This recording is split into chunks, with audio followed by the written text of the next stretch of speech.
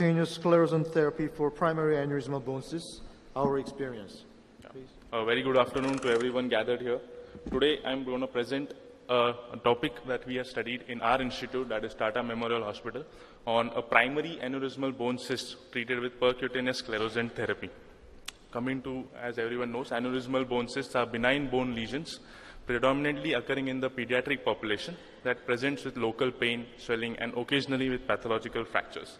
They can occur in a primary setting where they arise de novo, or maybe at the back of a secondary setting in which a pre-existing bone lesion may be there, like a giant cell tumor, chondroblastoma, chondromyxoid fibroma.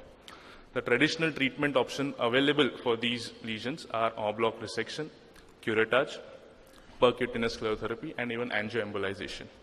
The aim of our study was to evaluate the functional and oncological results of primary aneurysmal bone cysts treated with percutaneous sclerosant therapy.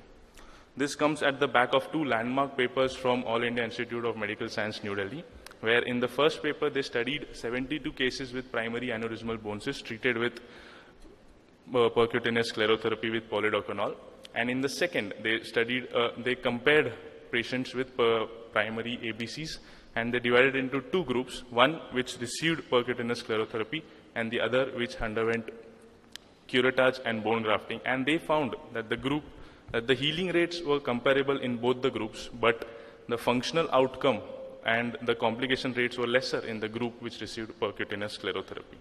Coming to the methods of our study, the duration of our study was from May 2009 to September 2015, where we saw 69 patients of primary aneurysmal bone cysts. Out of this, 60 patients received sclerosant injections. The remaining underwent surgery. The kind of cases that had to undergo surgery were these, where a young male child with proximal femur aneurysmal bone cyst presented with a pathological fracture, which had to undergo curettage, bone grafting, and a fixation. So in our study, we gave 3% polidocanol injection on OPD basis, 1 cc per square centimeter, a maximum of 5 ml per session. The mechanism is that it damages the lining of the cyst, triggering a coagulation cascade and causing a thrombotic occlusion of the blood vessels, leading to healing of the lesion. The injection that we used. Coming to the technique that we had, this was obviously done in OR, sterile settings, sterile draping. We localized the lesion under image guidance. Then we gave a local anesthesia. In pediatric population, we gave a general anesthesia. Then once that is done, we gave a stab and a needle incision and break the septase of the aneurysmal bone cysts. Then aspirate the hemorrhagic fluid. Once that is done, you inject the sclerosant injection and wait for it to act and prevent backflow of it. Then a sterile wash was given with normal saline. Now, the methods again. We evaluated these lesions at the end of 6 to 8 weeks clinically and radiologically, and a repeat injection was given if necessary. So what are the markers that we looked at? There were the clinical markers, obviously, like a decrease in pain and an improvement in range of motion of the nearby joints, and a radiological markers like the starting of sclerosis and a stability in the size of the lesions. The distribution of the lesions that we saw in our institute were predominantly in the lower limb. There was more predominance in the proximal tibia that we saw. The number of injections that we had to give, 26 patients healed with a single injection, 20 with 2, and there were around 14 which required more than 3 injections. So out of the total 60 patients who we gave sclerotherapy, 56 were available for a regular follow-up, 4 were lost. Out of those 56, 50 healed with the sclerosant injection itself, but 6 had to undergo a surgery in the form of either a curettage or en bloc resection. Coming to the cases that we had, this is the first case, a 12-year-old female with a proximal tibia aneurysmal bone cyst. The MRI showing the classical fluid level in the axial sections. This is the imaging post 6 weeks of the sclerosant and post 4 years of the sclerosant. Other case is a superior pubic rami aneurysmal bone cyst, 6 weeks post CT-guided sclerotherapy and 4 years post CT-guided sclerotherapy. This is a case of a 40-year-old female who presented with a proximal tibia ABC. Again, the classical fluid level seen, 6 weeks post sclerosant, but in her case there was no clinical improvement and she had complaints of increase in pain and difficulty in moving around. So it was decided to undergo surgery for her in the form of curettage, cementing and plating. She's doing well now, 4 years post-surgery. Another case, 1-year-old child, left proximal tibia aneurysmal bone cyst, sclerosant injection given for him, second sclerosant injection given for him, and the third. There was a stability of the lesion, but 6 months post the third sclerosant, we noticed that it was going into a varus deformity, which required a surgery for him. So we gave a curettage bone grafting and a corrective cast for him, 6 weeks post that surgery and 5 years post that surgery. Coming to the follow-up that we had a mean follow-up of 52 months with one of the patients having a recurrence who was again given a sclerosant injection twice. He is now doing well and is on regular follow-up.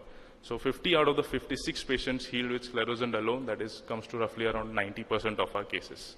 So what are the advantages of sclerotherapy? Minimally invasive, cost-effective, avoids the surgical morbidity of a major surgery, easy to perform with reproducible results, and has good healing rates. Thank you. Thank you very much. So now we are open to questions. I think we have about 15 minutes for questions. So anybody who has questions, come up to the microphone.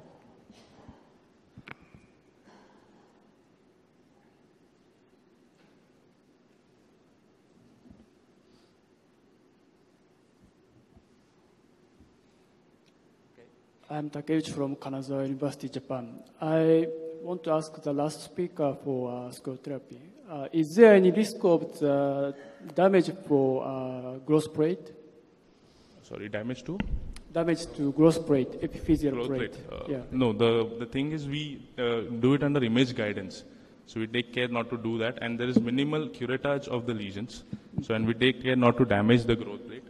And it's only a sclerosant injection, and we have not seen any long-term effects on the growth due to sclerosant.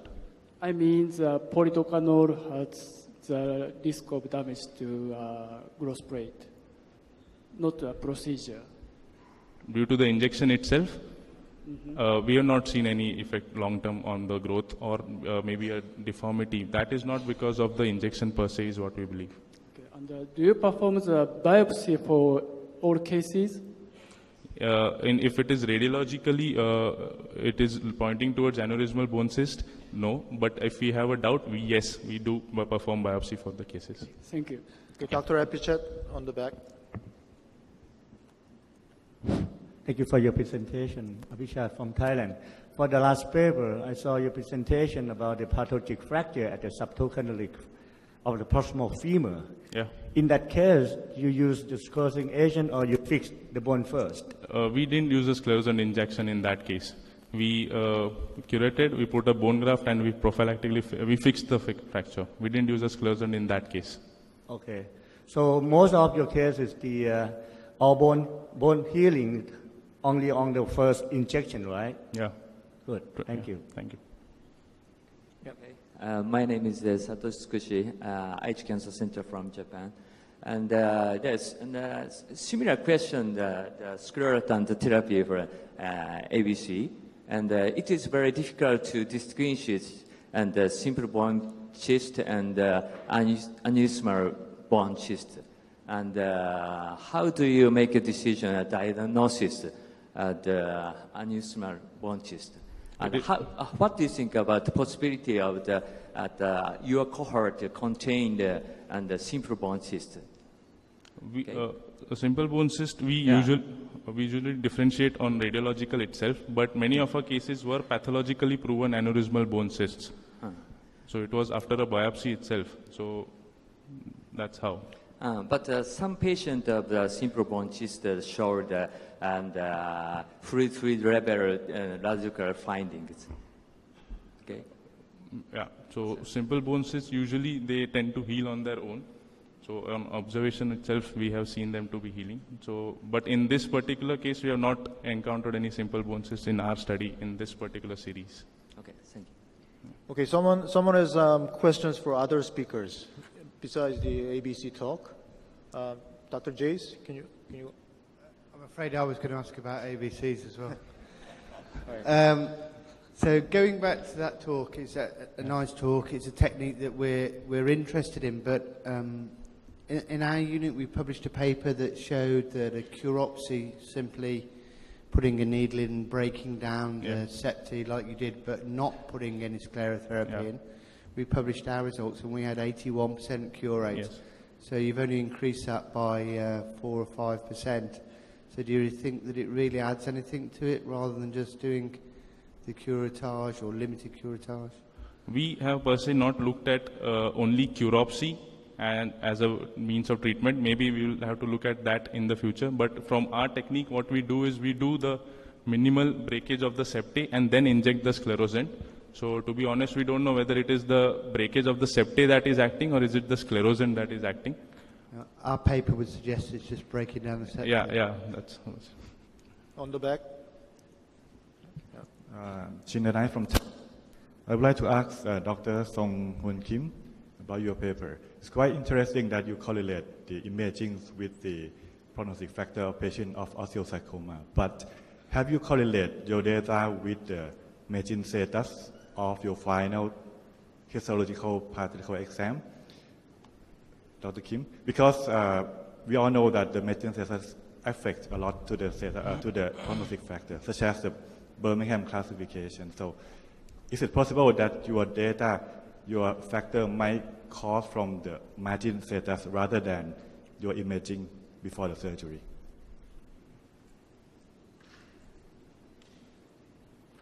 Pardon? Repeat your question. Repeat, please. Have you correlated your data of imaging before surgery and the prognostic factor with the result of your margin status of your histopathological exam? Because it is possible that your prognostic factor might affect from the margin status. Okay. Yeah. The image study was performed after chemotherapy. So the image included the chemotherapy effect. Okay, and correlation with pathological outcome is not comparable because the image is not reflect the effect of chemotherapy. Okay. Okay. All right.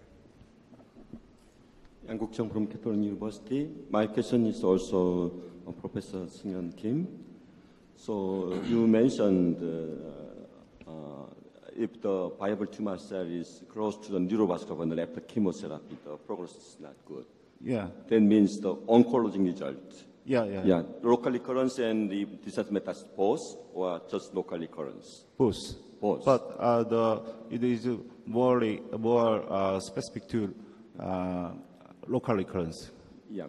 So if the viable tumor cell is very close to neurovascular bundle, surgical resection with neurovascular bundle, sometimes just the neurovascular outer cysts, or if necessary, some including neurovascular resection and reconstruction of neurovascular structure may be overcome the kind of poor prognostic effect. So,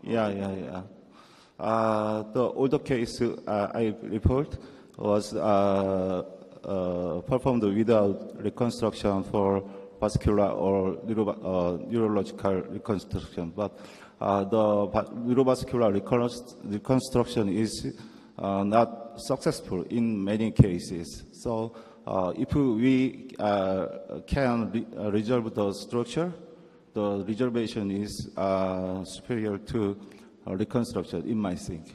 So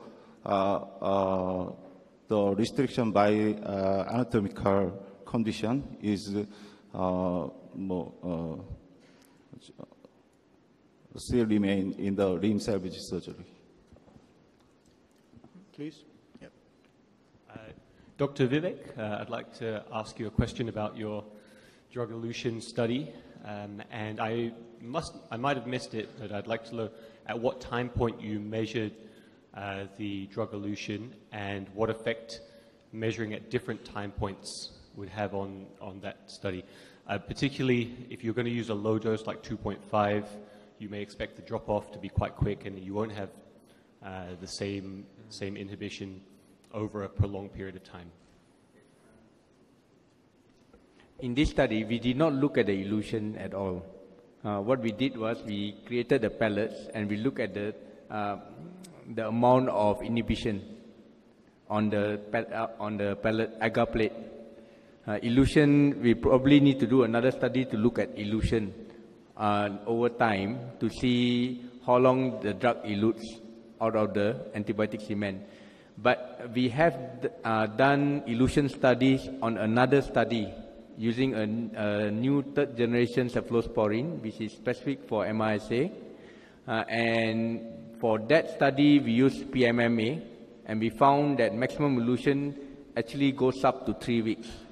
But if you use PMMA with vancomycin, although standard teaching tells us it's 6 weeks, but the actual elution only goes up to 3 weeks. Okay, so calcium phosphate, you don't have that data yet? We don't have that data. Okay, thank you. Okay. So I think our time is up, so we'll close the session. Please give a big hand to all the speakers.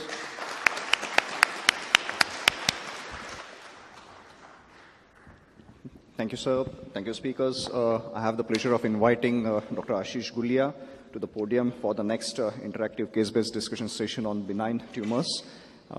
May I request the panelists as well, Dr. Apichat, Dr. Ozaki, and Dr. Robert Grimer, to be on the stage.